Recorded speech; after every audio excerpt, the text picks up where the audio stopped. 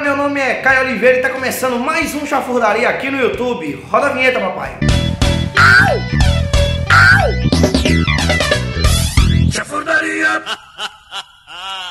Antes de começar, deixa eu dar um aviso pra vocês. A lojinha do Xafurdaria tá quase acabando o período de pré-venda. A gente faz umas 2 semanas que a gente tá fazendo a pré-venda aí e já tá acabando. Então se você não conhece ainda a lojinha, se você não conhece ainda nossos produtos, conheça a lojinha. Daqui a pouco o cap vai estrear, 2 modelos de caps. Clica aqui e conheça a lojinha do Xafurdaria, beleza? Só o Xafurdeiro de coração, dá um joinha no começo dos vídeos se você é xafurdeiro, então... papoca esse like, porque hoje eu vou falar da nova sensação, da nova mania aí de ultimamente da internet, o Charlie.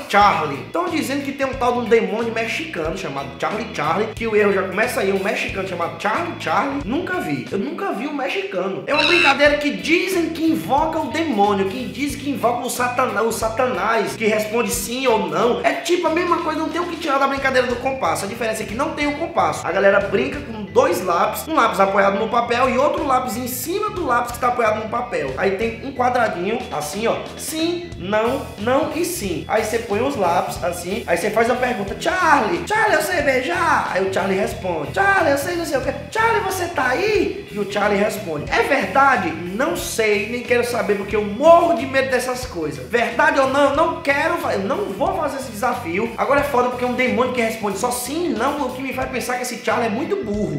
Não, Charlie, eu tô brincando. Eu moro sozinho, macho, isso aí vai dar merda. Não vem me visitar, seu filho da puta. Não vem. Eu vou falar bem do Charlie, delícia. É sério, eu tenho certeza que esse demônio só pode ser retardado. É um demônio retardado. Você faz uma pergunta pra ele, ele te responde sim ou não. Que porra é essa, doido? Charlie, qual é o próximo número da Mega Sena? Sim. Como assim?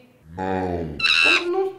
Fala um número, filha da puta! Quando a pessoa cresce, ela entende as futilidades da vida, ela entende as babaquices das brincadeiras. Quando a gente é criança, não. Quando a gente é criança, a gente acredita em qualquer besteira. Não tô falando que é verdade, nem que não é verdade, viu, Charlie? Presta atenção. Só que quando a gente cresce, a gente entende que algumas brincadeiras, elas não fazem o menor sentido. Quando a gente é criança, até a brincadeira do compasso, realmente tinha um demônio naquela porra da brincadeira do compasso. Se eu fosse criança, certeza que eu tava brincando desse negócio de Charlie. Eu tava brincando, porque a maioria da galera que tá brincando do negócio do Charlie são crianças. Porque criança é burra. Charlie, eu tô brincando. Eu não tô falando que é mentira e que tu não existe, cara. Pelo amor de Deus.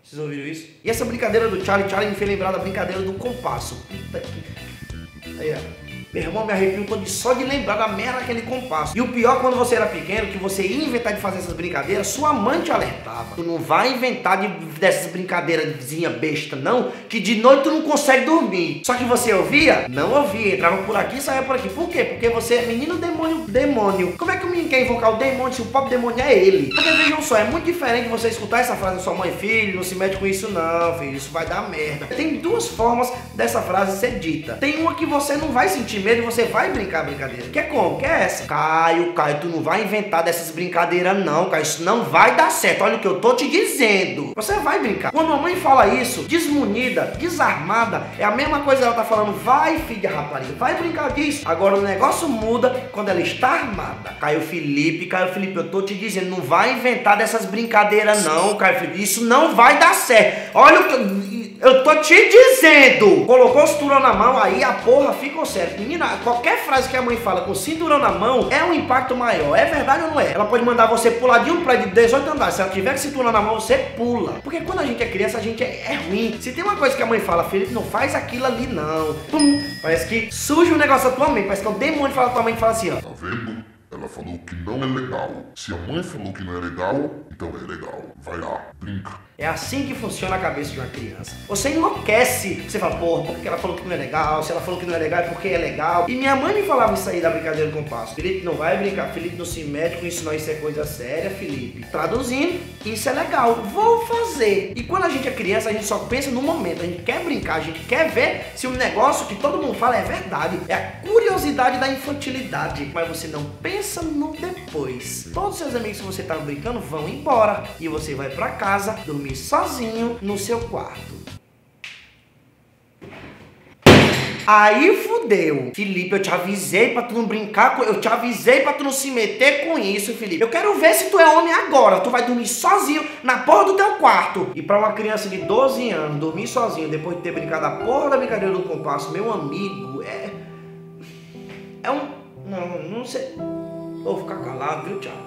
Meu amigo, se você tá assistindo esse vídeo e não conhecia o Charlie, não brinca disso. Não vai procurar Ai, Senhor. Mãe, as mães que estão assistindo esse vídeo, não deixa o cão pequeno do seu filho invocar o outro cão. Porque 2 cães juntos não dá certo. Tô falando do cão dos filhos, não é de você. Eu me imaginei brincando disso aí, porque brincar de verdade eu não vou. Porque isso não é uma brincadeira. Brincadeira ou não, mexer com o demônio não é legal. Vamos deixar o demônio no canto dele, né? Vamos deixar. Tá lá Dilma, sentado. Eu tenho certeza que a pergunta mais feita pelas mulheres pro Charlie é essa: eu vou conseguir casar com um homem perfeito? E os homens? Os homens, eu tenho certeza que a principal pergunta feita pelos homens para o Charlie é essa: meu time vai ser campeão do Brasileirão? Eu também imaginei as respostas do Charlie. Eu não sei se ele fala quem vai ser o campeão, mas eu tenho certeza que ele fala isso. Quem vai ser o campeão eu não sei, mas o Vasco vai ser vice. E já a resposta do Charlie para a mulher, quando ela pergunta se vai conseguir achar ou casar com um homem perfeito: homem perfeito?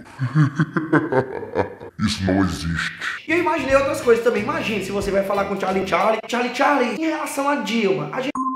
Uma ameaça foi detectada. Imaginei você todo empolgado, vai falar com o Charlie, você tá aí? Esse telefone encontra-se desligado ou fora da área de cobertura. Favor, tente novamente mais tarde. Aí ele resolve retornar a ligação, imagine. Mexeu, o lápis mexeu. Ele quer se comunicar, Ah, que pariu. Tá mexendo. Pá! Tá ficando doido, filho da puta! A galera vai papocar o like, vai Charlie. Agora não papoca não, vou ver se o Charlie não te pega de noite. Então é isso, galera, espero que vocês tenham gostado desse vídeo. Se você gostou, aperta aqui embaixo no gostei, isso ajuda demais, Xafurdaria. Não deixe de assistir meu último vídeo clicando aqui do lado, ó, participação do Brian. Como avisar pra uma pessoa que ela tem suvaqueira. Assiste aí, você vai gostar muito. Se você quiser me seguir nas redes sociais, Twitter, Instagram, Facebook, Snapchat, é melhor você seguir, senão o Charlie vai te pegar hoje de noite. E eu não tô brincando, tô brincando, Charlie? Eita, falou que eu tô brincando. Se é a primeira vez que você assiste um vídeo da Xafurdaria, gostou e quer continuar assistindo, clica aqui, ó, se inscreve, porque quase toda segunda, quase toda quinta e quase todo sábado, geralmente às 10 horas da manhã, eu posto um vídeo novo. Se você tiver pelo celular, é nesse botãozinho aqui, ó, então clique e se inscreve pra não perder nenhum vídeo, beleza? Então é isso, eu espero que vocês tenham gostado desse vídeo. Até a próxima e valeu!